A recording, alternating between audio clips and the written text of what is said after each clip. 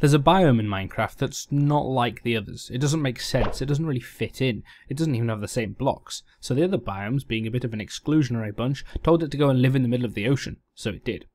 Mushroom Island is a rare biome in Minecraft found in the middle of the ocean. It's pretty rare and has a mixture of flat plains and steep hills. Instead of grass blocks, it's covered in mycelium, the creeping purple block. It's one of only 2 biomes where huge mushrooms grow naturally, the other being roofed forest, and mushroom plants will grow in full sunlight in this weird biome. To add to the weirdness, the only mob that spawns here naturally is the mushroom, making it a brilliant place to stay because of the ready food source and safety. However, mycelium will infect all dirt and grass blocks nearby, except for farmland, making growing trees quite difficult. Because mushroom islands are quite rare, it's unusual to spawn inside of one. Click up here for another biome with huge mushrooms, the roofed forest, and up here for the video on mycelium.